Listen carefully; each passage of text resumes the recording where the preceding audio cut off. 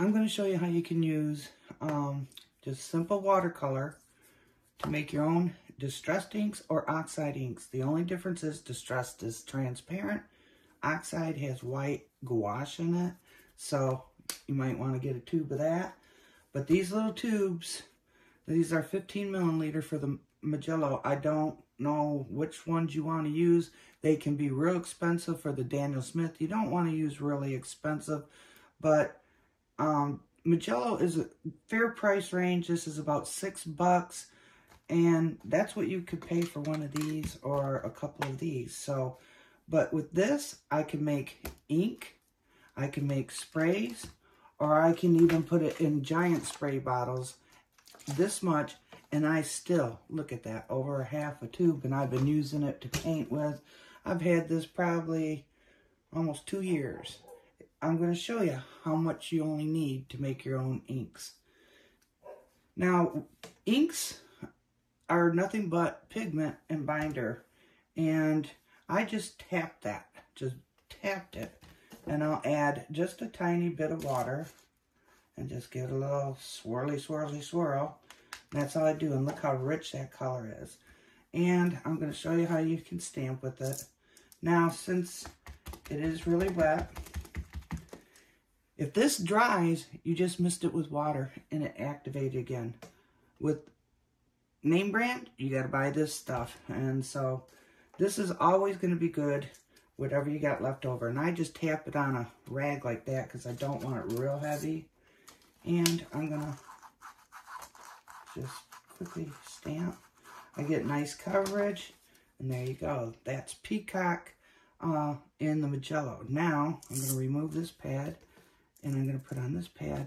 And this is the problem I have with Tim Holtz. Excuse the fingers being blue. I dyed papers all day today.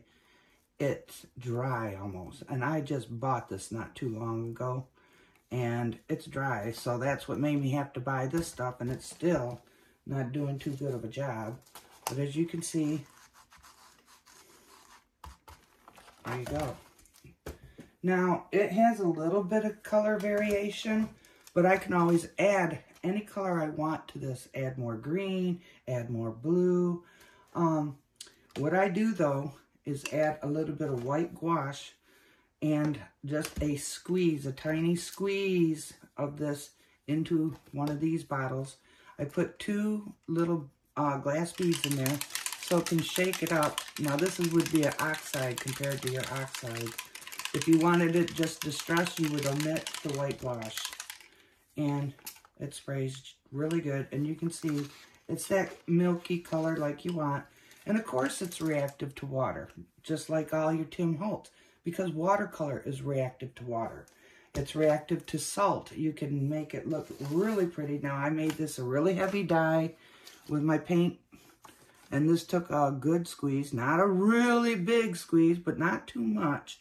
But to make it a nice dark, you can either wet your paper first to make a really light pastel colors when you spray, because you're only spraying it real lightly. The water's making it spread, okay?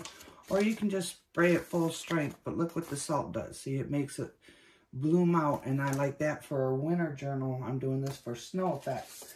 Now, when you add different things like ox gall, or that's gum arabic, ox gall, or granulation, you can get these beautiful granulating colors. Now, I sprayed indigo, and then a pink violet that I made, and my peacock.